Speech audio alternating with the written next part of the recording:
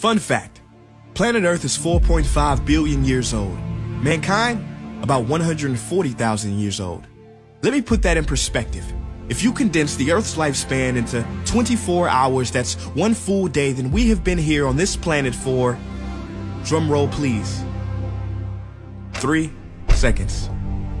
3 seconds. And look what we've done. We have modestly named ourselves Homo sapiens, meaning wise man. But is man really so wise? Smart, yes, and it's good to be smart, but not too smart for your own good. Yes, we have split the atom. Yes, we build clever machines that navigate the universe in search of new homes, but at the same time, those atoms we split created nuclear warfare.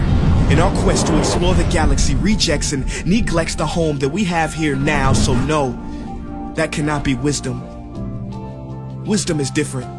While intelligence speaks, wisdom listens, and we willingly covered our ears to Mother Nature's screams and closed our eyes to all of her help-wanted signs.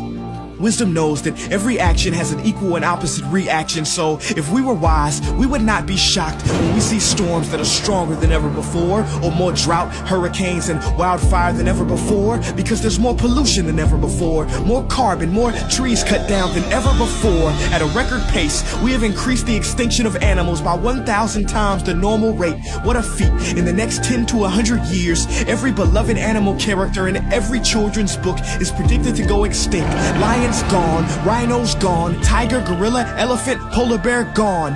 In 3 seconds. Species that have been here longer than us will be gone because of us. In this 3 seconds. In an existence shorter than a Vine video, we turn the circle of life into our own personal conveyor belt. Somebody, anybody help. We were given so much, the only planet in this solar system with life. I mean, we are 1 in a million. No, actually, scientifically, we are 1 in a billion, trillion. That's a 1 followed by 33 zeros. And I don't want to get too spiritual, but how are we not a miracle? We are perfectly positioned to the sun so we don't burn, but not too distant so we don't turn to ice. Goldilocks said it best, we are just right. This paradise where we are given medicine from trees, not coincidentally, but because like the song says, we are family. Literally, everything, every species is connected genetically, from the sunflower to the sunfish. And this is what we must recognize before it's too late, because the real crisis is not global warming, environmental destruction, or animal agriculture. It is us. These problems are symptoms of us, byproducts of us.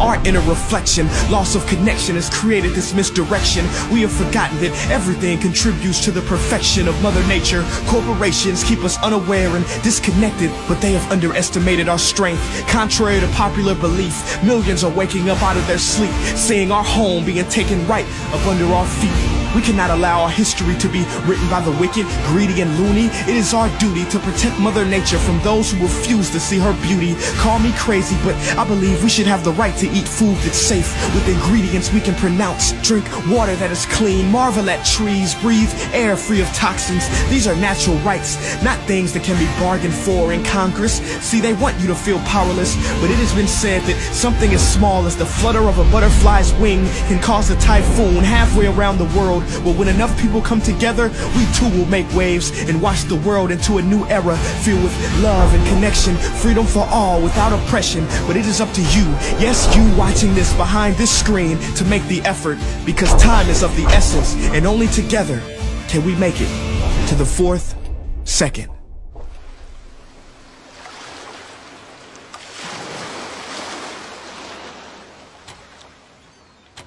We can no longer rely on those who have polluted our air, water, and sea for a solution. There will be no Iron Man coming with a super technological fix to save the world. In fact, we cannot save the world, but we can recreate the world. We must do something about our trees. Trees are so important to this planet. Destroying them is causing more than 7 billion tons of greenhouse gas emissions each year. If we don't stop the destruction of the world's forests, we will not be able to solve climate change. Period. For the past year, I've been supporting Stand for Trees, a platform that puts the power of change back into the hands of the people. They allow you to take responsibility for your carbon footprint and directly protect the threatened forests, forest communities, and wildlife of the world. If millions of us support Stand for Trees right now, we could actually do something about climate change and environmental destruction. Only through the collective actions of us all will we have a future full of forests, forests that are full of life, and a planet that is full of harmony. Please join me and go to standfortrees.org to save a forest and to save our future.